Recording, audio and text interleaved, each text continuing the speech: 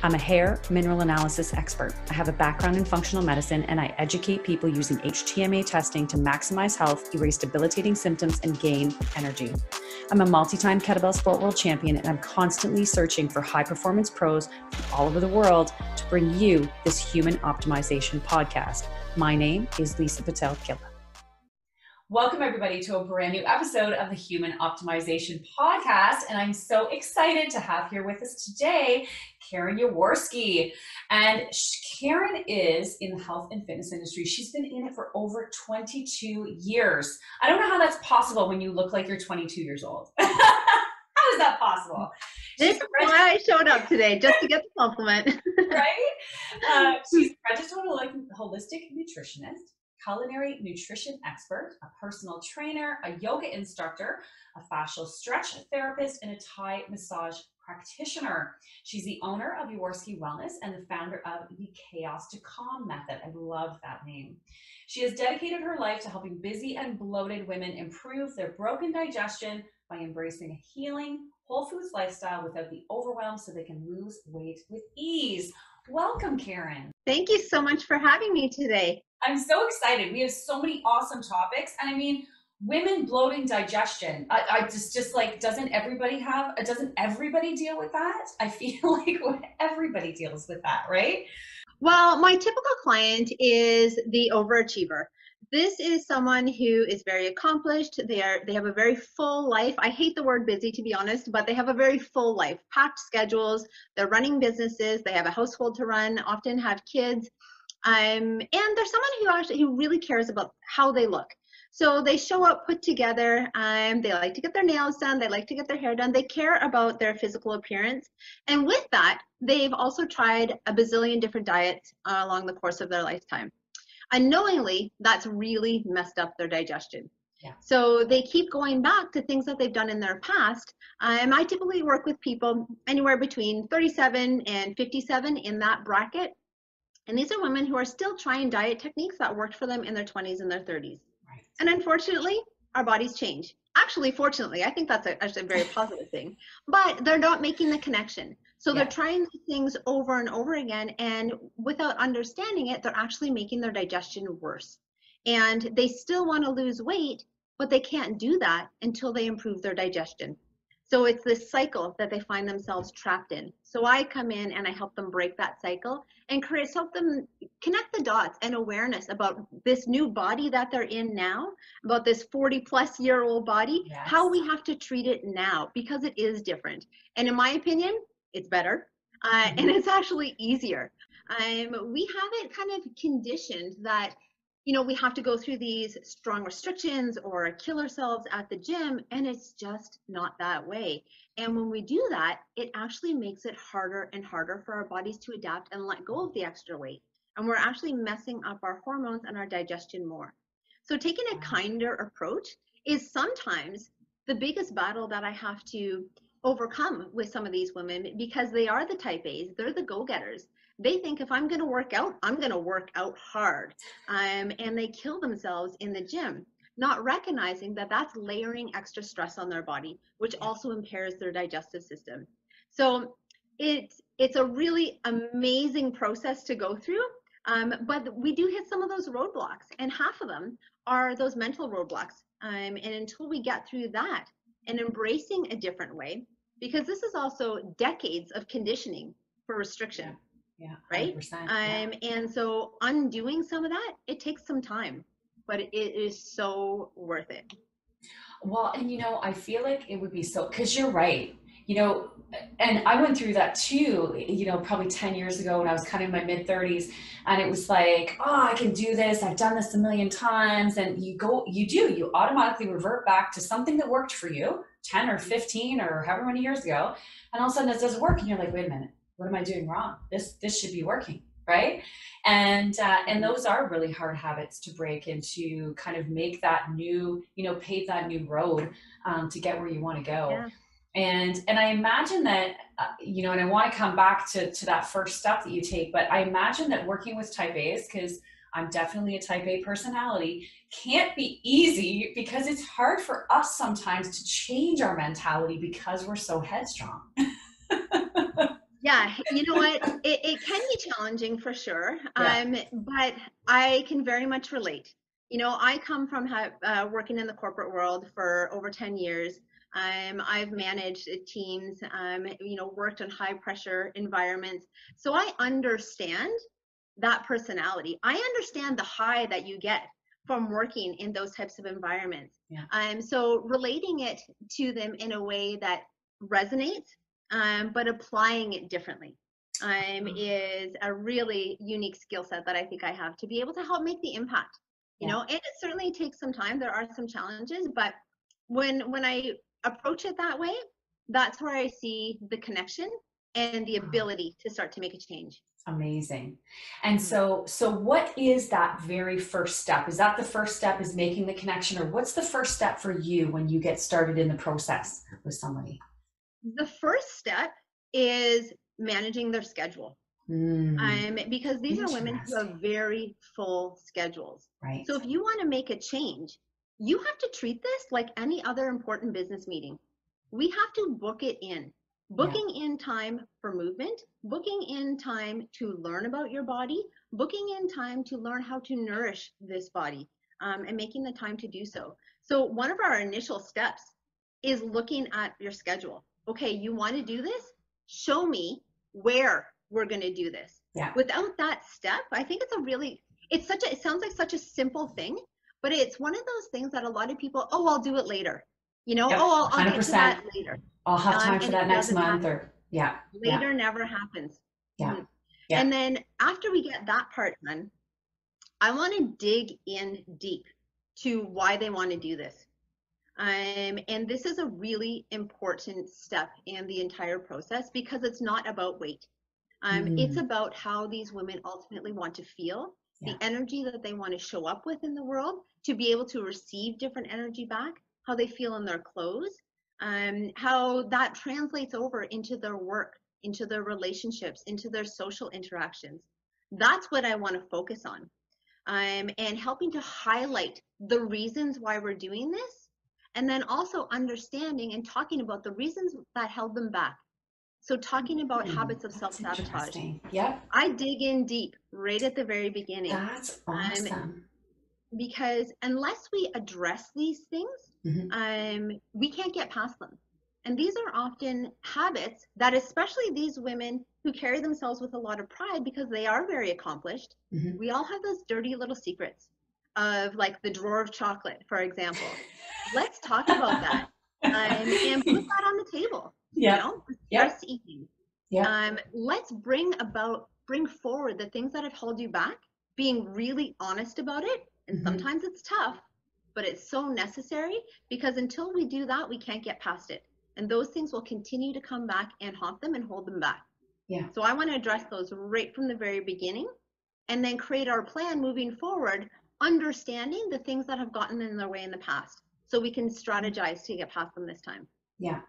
And ultimately make the program work, right? And it's Yeah. so interesting because, being in health and wellness and being in that fitness field, a lot of people, I find a lot of people, I think maybe unknowingly, they bypass that mental aspect of things. Mm-hmm. And you just stressed how important it is. And I always have believed how important this is, because, even when you're coaching athletes, whether you're coaching athletes or whether you're changing somebody's lifestyle or whatever you're doing, if they don't have the right mindset and they don't believe, they won't achieve. Yep. They just won't. That's the difference between being on the podium and just competing. It's your mindset, right? And the fact that you address that right in the beginning 100%. is super powerful, because I think a lot of people miss Yeah. that. Yeah.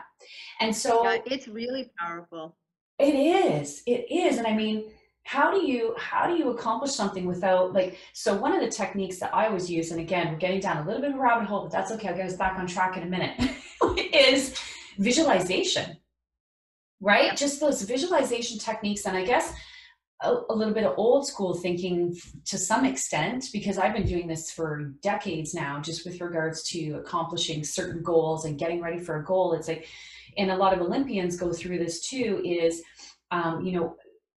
looking at that goal in your mind, what could potentially stand in your way, and how are you going to deal with it, so that when the situation actually happens, you've been there so many times, you're ready for anything.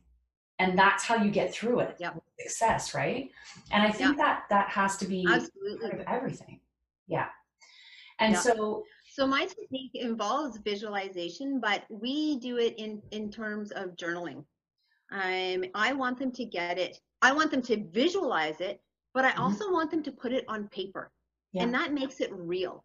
yeah, And have that available to kind of tap into and remind you every step of the way. So for on the days that it does get challenging, mhm, let's pull that letter out, and let's remind you why you're doing this, and use that as a tool.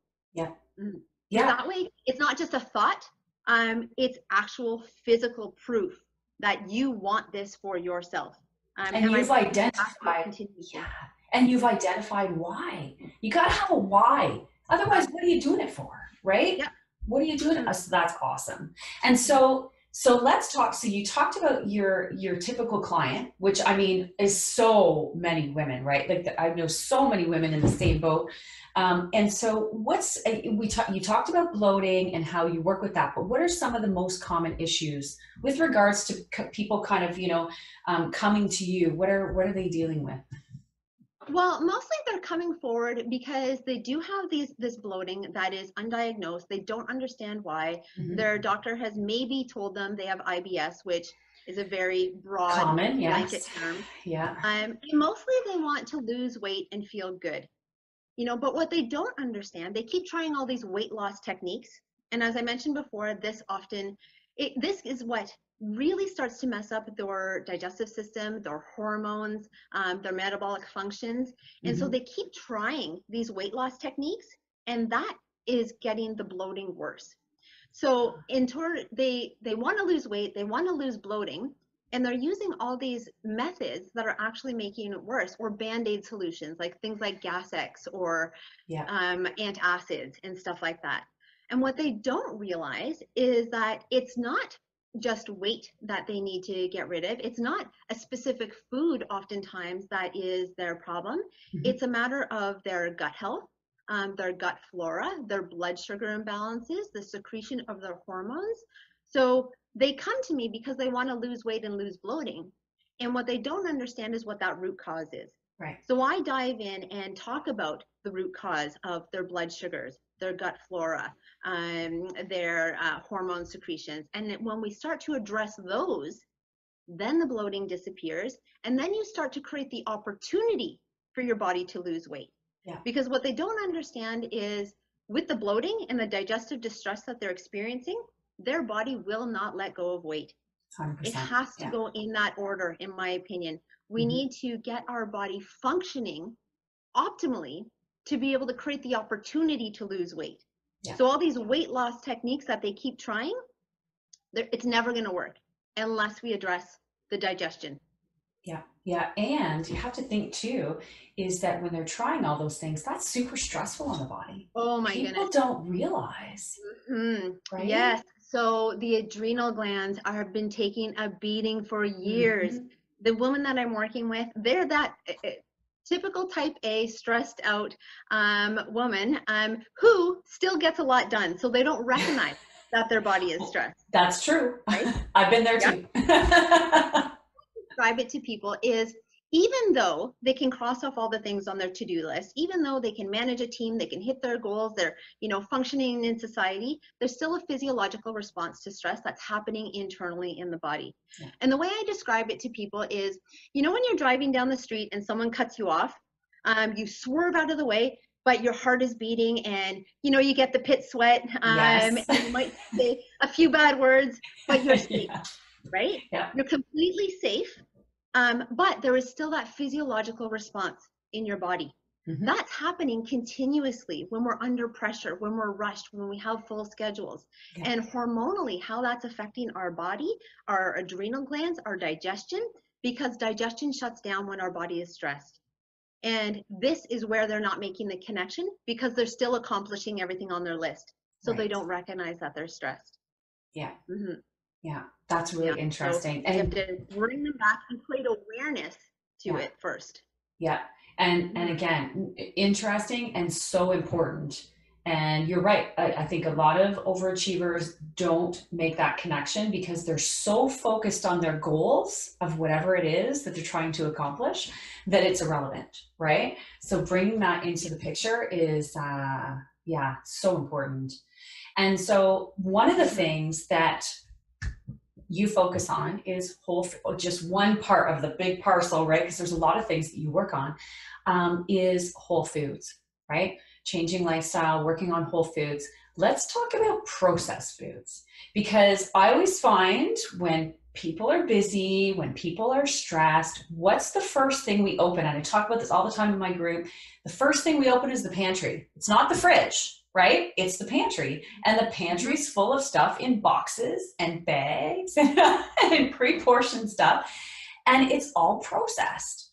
Let's talk about that. Yep. So I refer to processed foods as non-foods. I genuinely actually don't even believe that they are food, because they are just manufactured products that are edible. Just because you can eat it doesn't mean you should.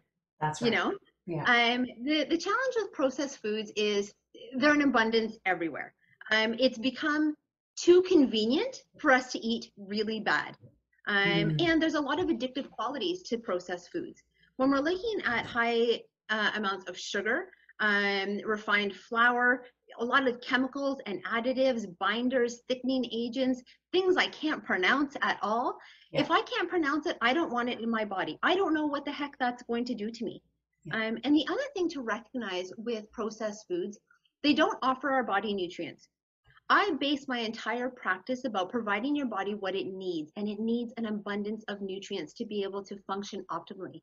When you're eating processed foods as the majority of your diet, or very frequently, you're taking in calories, but you're not taking in nutrients. Right. And the other thing to recognize is because you're taking in a product that doesn't offer your body nutrients, your body doesn't know what the heck to do with that. That's so right. It is leaching nutrients from other parts of your body to metabolize this and get the heck out of your system. So it's a double whammy. You're not taking in nutrients, and now you're leaching nutrients from your body, let alone the effects that that's going to have on your hormones, on your blood sugar, and distorting your gut flora. And those are the three things that I mentioned really have a big impact on your digestive system and the bloating that a lot of people are experiencing. Mm-hmm. So they're taking in things that might have, the heart health check mark or the blue label or the low fat. And I don't fault people, because the marketing industry has become brilliant about deceiving us to think that these foods are still good for us, even when they're fortified with nutrients. Yeah. But if it was fortified with nutrients, how nutrient deficient was it to start with? Exactly. 100%. Yeah. Mm-hmm. Yeah. And I can't stress enough. And so I want to add, because of course, anyone who's watching, if you've been on my website or been on my social media, I'm all about mineral balance, and that's going to be affected by all of that too, right? 100%. Because again, when we talk about nutrient deficiencies and all these things, remember, nutrient deficiencies can end up with heavy metal toxicities, which advance aging, right? So it all goes hand in hand with what you're talking about. And so what types of nutritional changes, because I find I feel like a lot of people get scared by the word whole foods. It's like, what's a whole food? I'm like, guys, it's not hard, right? Whole food. So how do you get people to embrace a whole food? And then what do you find the biggest bang for your buck when you're trying to kind of combat that bloating and get that gut health back in? What are some of the things that you use that you find really have worked well with regards to that lifestyle? Well, so first of all, I just kind of want to circle back, if you don't mind. People become scared when we talk about whole foods. That is such an interesting thing, when that is what our body is meant to be eating. But we've become so disconnected from food and what we're supposed to be eating that we have no idea what the heck to do with actual food. We know what to do with a package, but we don't know what to do with an actual food. Mm-hmm. So a big part of my process is getting people in the kitchen again. Nice. That has been a game changer. And I genuinely feel that that is the only true way to manage and control your health. We Yeah. can't leave it in the hands of a restaurant. We can't leave it in the hands of like the prepackaged meals that you get at Costco Yeah. or the Health Smart check. We need to take personal responsibility for our choices and increase our skill level in the kitchen. Yeah. If you didn't learn it growing up, there's no better time to learn than now. Mm-hmm. And I make it extremely easy. And that is a big part of my process because I work with really busy women. I recognize no one has 3 hours a night to spend in the kitchen making something Right. fancy. Yeah. Everything that I give these women, 20 minutes. That's Nothing awesome. more. Yep. Perfect. Nothing more than 20 minutes for beautiful whole foods meals full of flavor. And when you Mm. start to embrace this process, it literally changes your life. That being said, consistency is key. Mm-hmm. And this is the one thing that I find that most people are missing and the most challenging thing to stick with. I do take out gluten and dairy because I don't see any value in those in Mm-hmm. a healing whole foods menu because I focus on foods that are always going to offer us benefit. I don't believe that those offer us any benefit. But even at that, consistency is still key. So they might be eating really great Monday through Friday. They're prepping, they're meal prepping. And I have an accountability system where every one of my clients has to turn into a food photographer. They've got to show me Oh, pictures I love of what it. they're making in their kitchen. Yeah, because I can't be there the whole Right. time. Yeah. So I have a whole crew of film photographers or food photographers now. That's amazing. But yeah, we need that consistency Yeah. because you can't just be, you can't just go off the rails on a weekend and expect your gut to heal. It doesn't work that way. Yeah. We have to get onto this process for a reasonable amount of time to allow your body to restore itself so that it can start to process things later.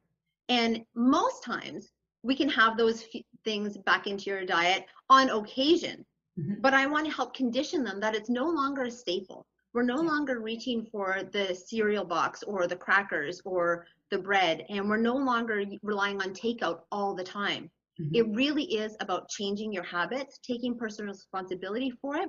But I really make it so easy, and it's really important for my clients to make sure that this food is really loaded with flavor. Mm. Because most times when we go on restrictions, it's really bland, boring food. No Yeah. one wants to eat salad for the rest of their life, right? So that is a big part of my process too, is to make sure that the food is enjoyable. And when it's enjoyable and it's healing, that's what allows us to stick with it long Yeah. term. Makes total sense. Makes total sense because again, you want to be able to sit down and enjoy a meal at and I think that's really awesome.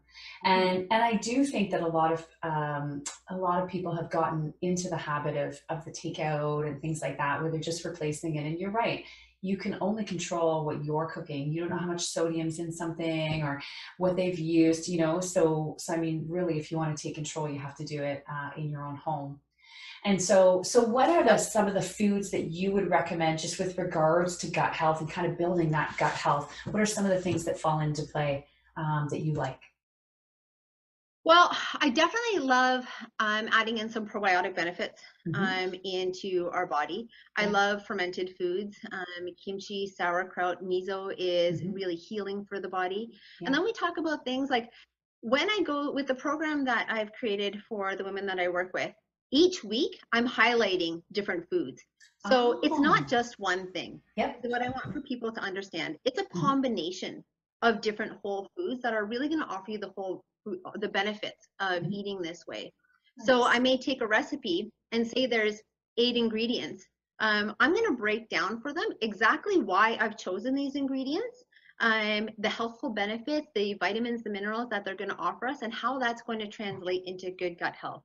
So to say that I have, one or two things, Yeah. that's very limiting. It Yeah. really is a combination of things, and I very much believe that we have to get into having a really broad range of variety in our diet because that's where we're going to get the most abundance of nutrients.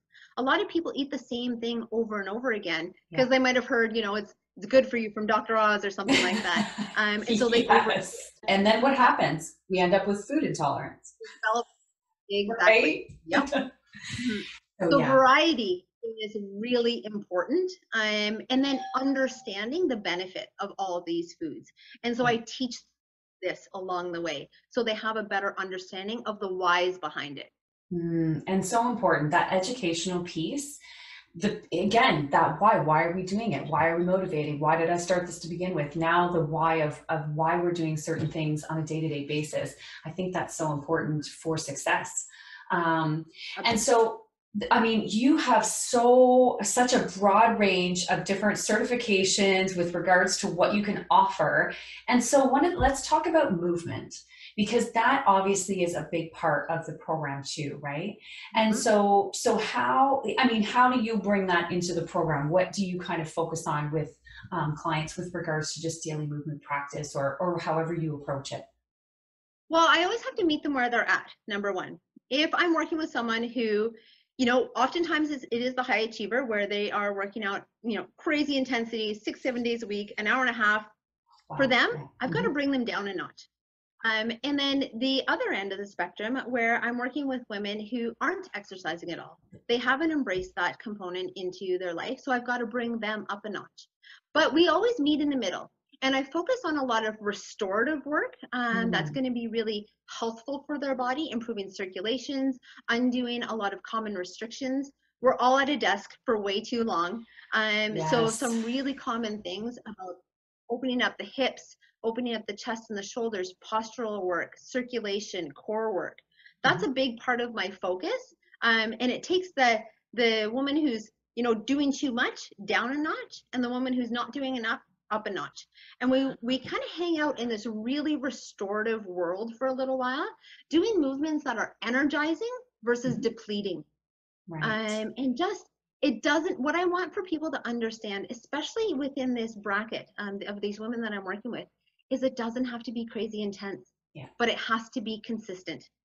And there's a big difference between the two. Because what Hmm. I find is when people aim to do these crazy intense workouts, it is either going to be really discouraging and they don't want to do it at all, Right. or they're overdoing it and they're layering in more stress. Yeah. So finding that happy medium and focusing on consistency versus intensity. And just undoing a lot of the most common restrictions and allowing you to feel energized. That's what's going to carry us forward versus a workout where you're so depleted that all you want to do is crash afterwards. That's not going to carry anyone forward. Well, and I think because I've been there too years and years ago, just with regards to that last comment, and that's when I really knew I was almost in a state of burnout. Was when I've gone back to the gym, and again, entrepreneur. I'd opened a new business at that point, and it was super stressful. And I'm like, okay, I need to get back to the gym. And of course, I was one of those hit it hard, like let's do some high intensity stuff. And I remember leaving the gym, and I was like, I was so exhausted. I'm like, there's something really wrong.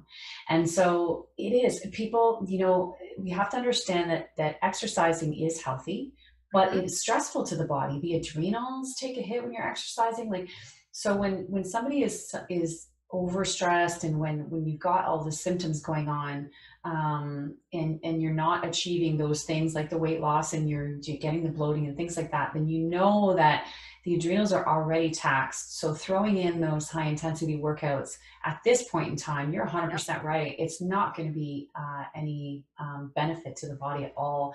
It's just going to cause more stress Yeah. and make the situation worse. The other And thing that I really focus on with perspective of movement is mhm, the intention behind the movement. So a lot of times people are exercising because they hate what they see in the mirror, right, and they want to change it, right? They're exercising because they can't stand themselves. yeah, When we start to move in a way that's restorative and we're giving back to our body and moving in a more loving way to ourselves. And I know for myself, I have a very strong athletic background. And when I went away to do my yoga teacher training, I actually did it only to create an opportunity to travel and teach. I wasn't a yogi. I wasn't yeah, even that flexible. I thought it was kind of like hokey, but I saw a cool opportunity. yeah, And what I got out of it was so much more. I always refer to it as being a very soulful experience yeah. because for the first time in my life, and I had already been a trainer for, I don't know, about 15 years at this time. For the first time in my entire life, I was moving in a way that I loved myself. And that was a really Wow. pivotal moment. And when I started to move differently with that intention, my Hmm. body responded. So this is some of the stuff that we get in, layers of stuff that we get Yeah. into with the woman that I work with, and really starting to reshape the relationship with food and the relationship with themselves, and learning how to treat themselves a different way as well. Yeah. Yeah, and I think that's important. And that brings me to our next one, just with like the main lifestyle changes. So you've touched on a lot of that already, but just with regards to getting them to where they want to go, what are the, it's the, movement, food, we're talking about mindset, what else kind of comes into play when you're on that journey to that end result? Patience.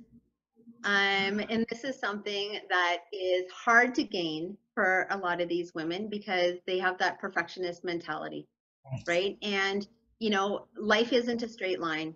Our bodies are very complex beings. It may not go perfect immediately. You're not going to see results yesterday. It's going to take some time. It's going to take some effort. You are going to stumble, and that's okay. It's part of the process. But we have to learn from that. And so, moving forward, allowing yourself some grace if it's not perfect, and that's okay. Because if you truly want to make a lifestyle change, it's going to take time. Yeah. We're undoing habits and mindset conditioning that you've had for 20, 30, 40 years. That takes time. It doesn't Yeah. happen in a week. It's going to take some patience. But consistency trumps everything. Yeah. So even if you eat a chocolate bar one day, who Hmm. cares? You'll get The it'll be okay. It'll be okay. Have some, patience with yourself, give yourself some grace and some forgiveness, but move forward. Get back on track the next day, the Yeah. next meal, even. So as long as you're moving forward, everything will fall into place. And I find when you address it that way, that's when an actual lifestyle change happens versus being really strict for 6 weeks and, dropping 10 pounds, and then it And just rebounds back. 100%. Yeah, because it's not maintainable. Um, Mhm. yeah, I think that's the best strategy because again, if you're trying to make any type of change, I mean, you want it to be able to be maintained. You want it to be a learned or a relearned even action, right?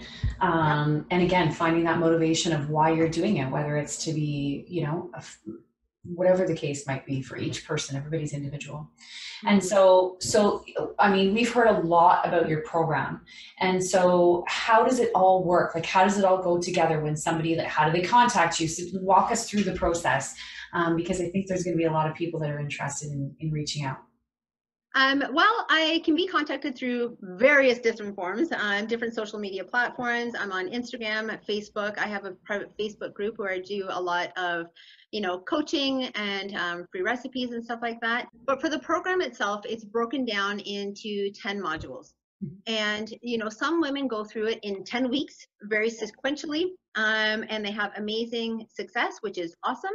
Mhm. Other women, it's a 6-month window that we're always looking at. Got it. And I understand everybody's coming in at a slightly different place. They may be very disconnected from food and their body, and they have a greater learning curve to go through. So it's a 6-month window that we work with, and they work through those 10 modules in a 6-month time frame. In which case, each module I have broken everything down for them in a really clean, sequential, easy process where they're delivered full meal plans, all the recipes, grocery lists, video tutorials of me walking them through how to make the recipes to show them exactly how easy it is, especially if you haven't been in the kitchen for a while. Mhm. It's very daunting to think about, oh my goodness, I have to cook all my meals. Yeah. But it's actually really easy. So I show them firsthand how easy it is. Each week, I provide them with a workout that is very restorative in nature, really highlighting in-throughs and core strength, some of those common restrictions for women who sit behind a desk all day. Mhm. And then we have a lesson plan each week where I talk about the effects of stress on the body. I talk about how your hormones are regulated through sleep and what that should look like. I talk about proper supplementation. Mhm. I talk about alcohol. Mhm. A lot of these women like their 1 or 2 glasses of wine at night. Yeah. Let's talk about that. Yeah. What is the impact? Does it fit into a healthy life? How do we factor that in? So I want to help give them a clear understanding of how their body works according to the choices that they're making. So they become empowered through this process to learn how to take care of themselves better. And they're surrounded by oodles of support through this process. So they don't go at it alone, which I think is a really big factor that helps with their success. They become part of a really supportive community of women who are all like them, going through the same process together. We have very consistent communication through coaching calls and messaging, so that at any point, if they have a question, they have an answer typically within half an hour. So they that's are amazing. Incredibly supported through this process. Because I know for myself, the reason why I developed this program is because I was that person. I was that person who was overstressed, overworked, my stomach a wreck. I was doing all the things that I thought were right for weight loss, and it was getting worse. And I was going at it alone. I had no one to turn to walk me through this. When I had a question, I worked in a gym. I was asking all these muscle heads. They don't know my body. And then you're like, why didn't that work? They told me that it would work. Exactly. So I want to be that go-to person for them, because I don't want another woman to have to go through what I went through. And now that I'm on the other side, it is so amazing to be able to be that resource for them, to walk them through the process step by step and really make it easy and attainable for them. Amazing. Well, that is excellent. And I'm so happy that you were able to come on today and share your program with us and with all of our listeners and viewers, because I think it's pretty incredible.